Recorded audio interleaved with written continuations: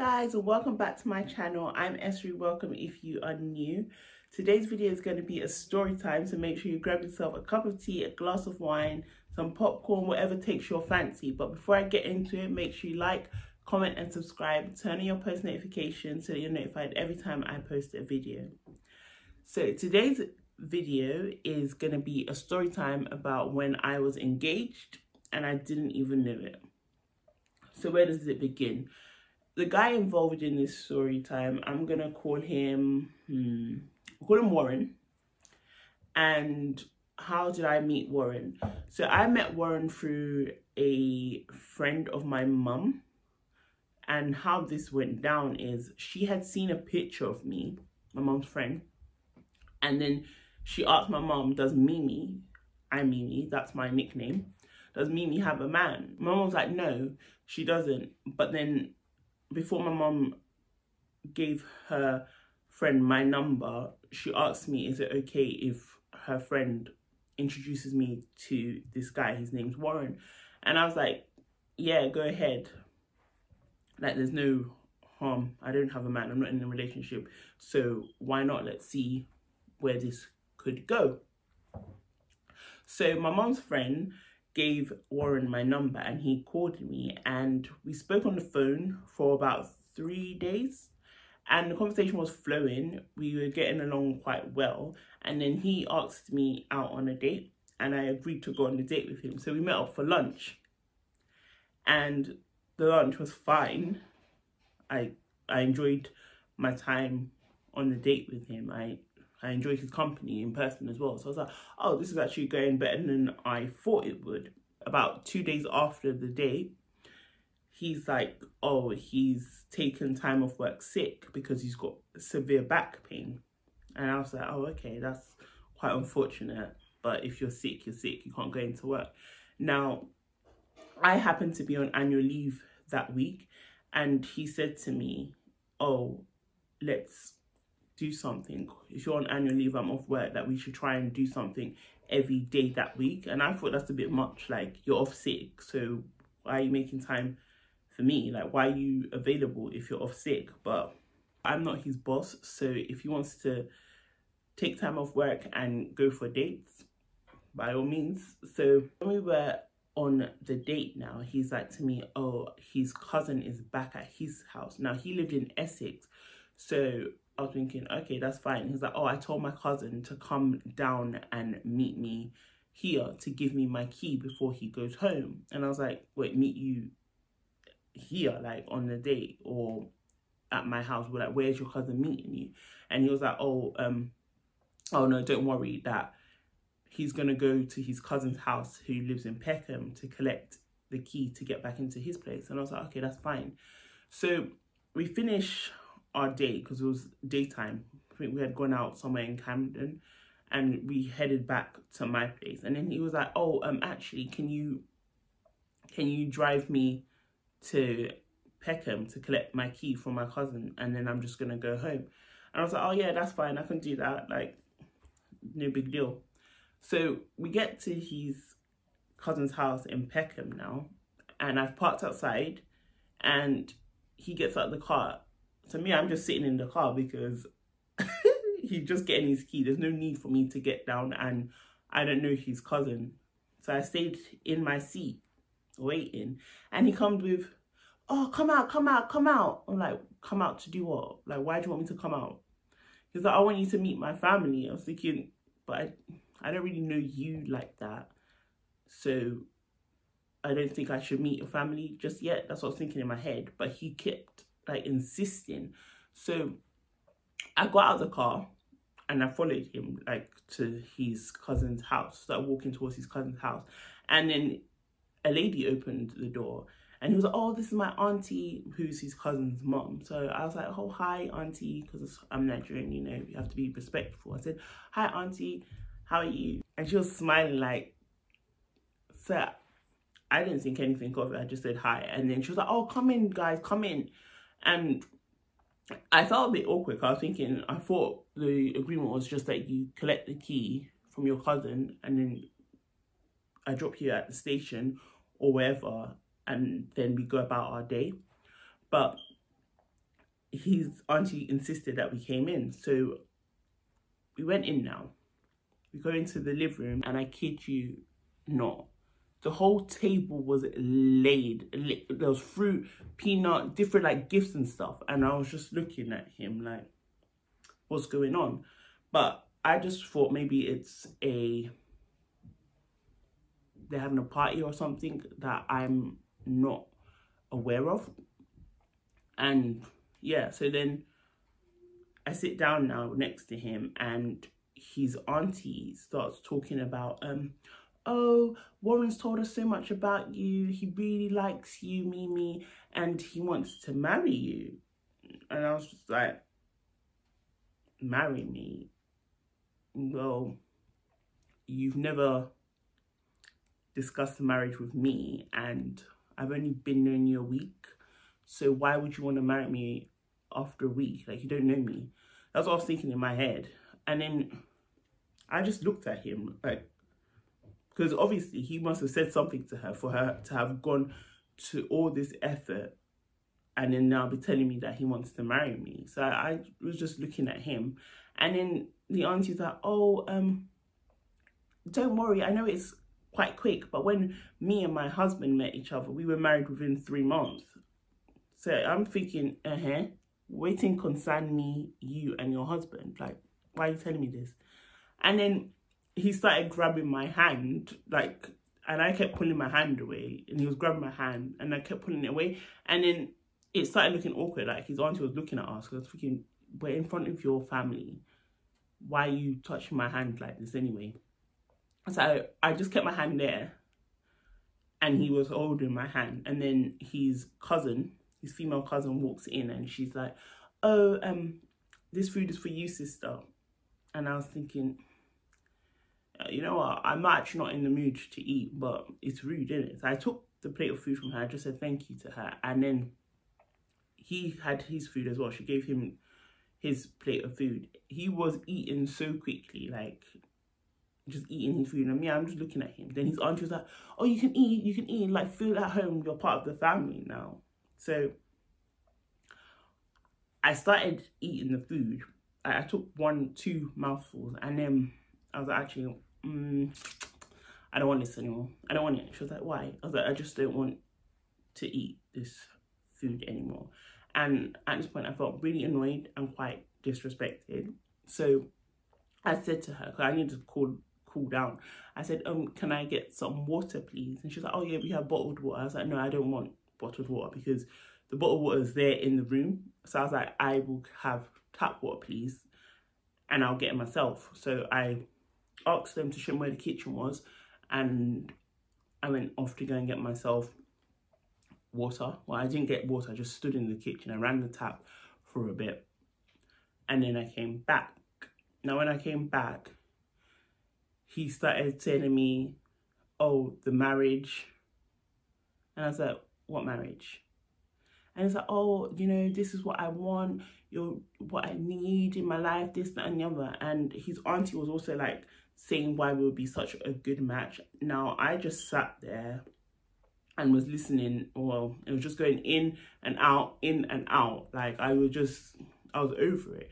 So I sat there, and anyone looking at me, like, I was over it. Attitude was on 100. I was just ignoring the two of them. I was thinking, when you're done, I'll be able to leave. Because I didn't want to just get up and, you know, leave, because of how, like, I had met him. I had met him through one of my mum's friends, even though I didn't know his auntie and him. But I thought, you know, I still have to be respectful. So I just sat there listening to what they were saying.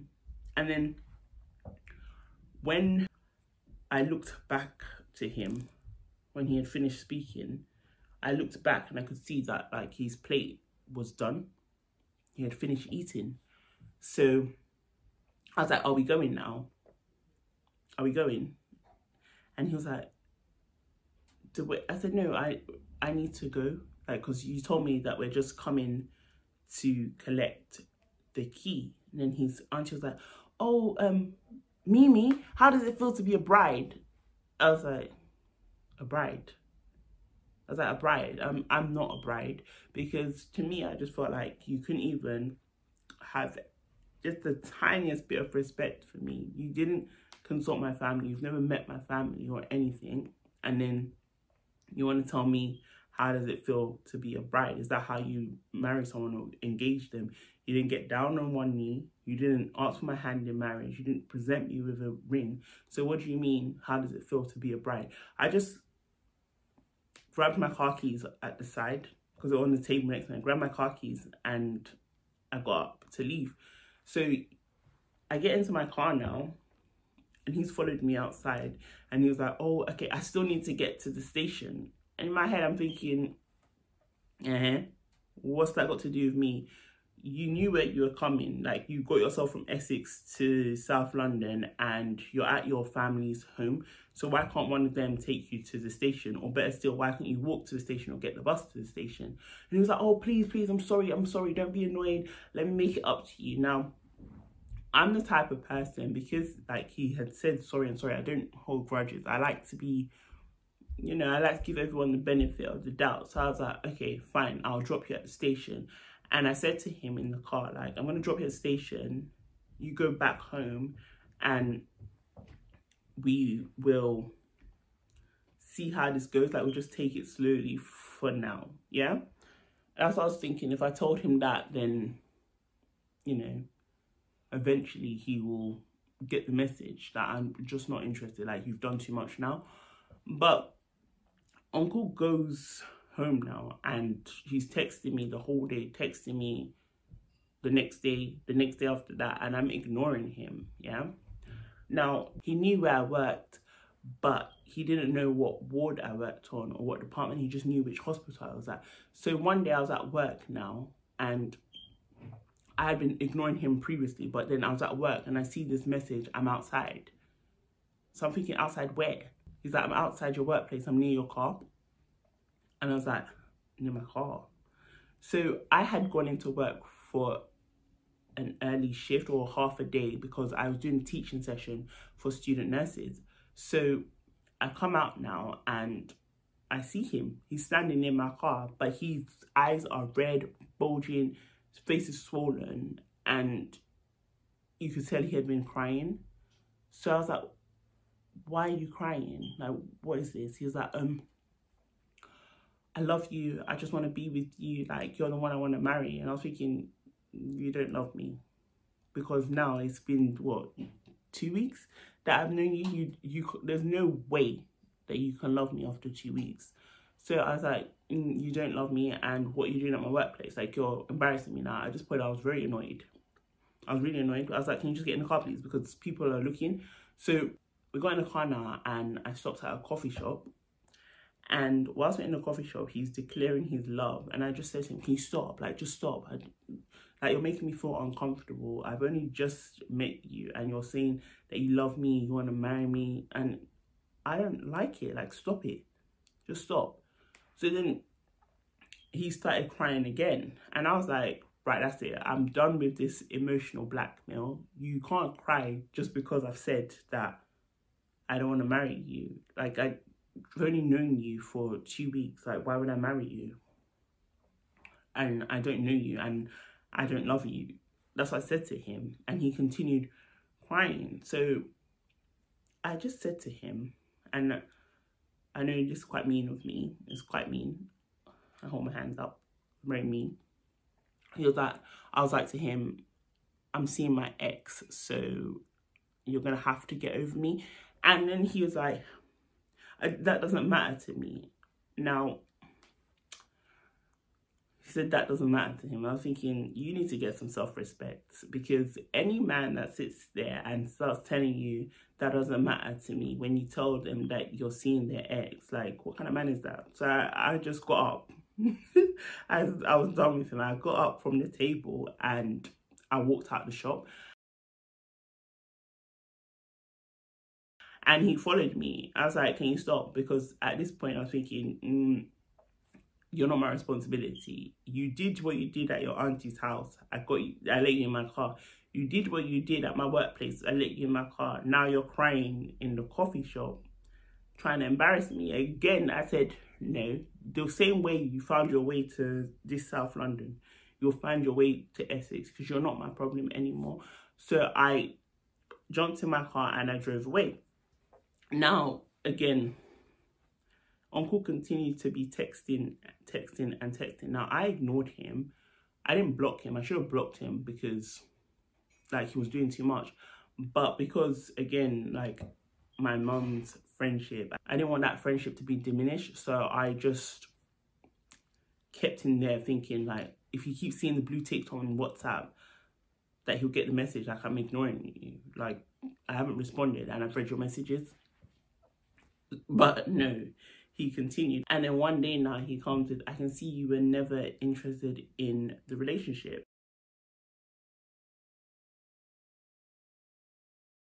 So me being the person that I am, he got pinned for me. I didn't say a word to him because at this point I had decided that silence is the best answer for a fool. So I'm not going to respond back to him. I haven't responded back to him, and I think he's got the message now. I think now I may have blocked him now. I may have blocked him now because he had way too many chances that he should have. The way he was behaving that early on was quite erratic, and usually if someone says that to me, like within the first day or two of me meeting them, that they want us to get married, then I would be like, red flag, because why do you want to get married? You're either trying to get married for, to me, you're either trying to get married for one of two reasons. Either one, you're a criminal, or two, you have an immigration issue. But he had assured me that he wasn't trying to get married because of an immigration problem, and he said he wasn't a criminal. But what do I know? All I knew is that I felt like I was being pressured to consent to a marriage that I don't want to be in. I don't love you, I don't know you, and you're disrespectful because you haven't gone to ask for my hand in marriage from my family. You haven't even met my family, and then you're bringing me to your auntie's house to do introduction. Don't do that. But yeah, that is the end of this story time. If you want to hear any other story times, let me know in the comment section down below, and I will see you in the next video. Goodbye.